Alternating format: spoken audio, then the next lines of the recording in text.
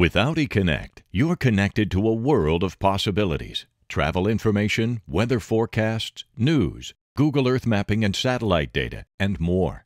Your Audi even becomes a Wi-Fi hotspot for up to 8 passenger devices. To enable Audi Connect and wireless access, first ensure that you have the dealer-activated SIM card in its slot.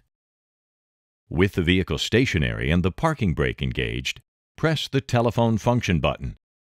Then the settings control button. Scroll to Wi-Fi settings and select it. From the Wi-Fi settings menu, choose Wi-Fi active and ensure the connection is visible. Now choose your security level.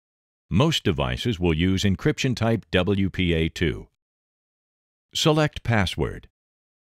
Using the control knob, create a password at least 8 characters long. It can be a combination of letters and numbers. Once entered, select OK. Now apply these settings to set them as your default. Press the back button and choose Data Connection. In Setup Connection, select Without Request. This will ensure that you are not prompted for a response each time you connect a device. With your wireless device, search for wireless networks.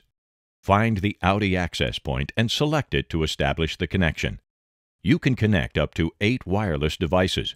With Audi Connect set up, you're able to bring together everything you need to connect to your friends, your family, your destinations, everything that is important to you.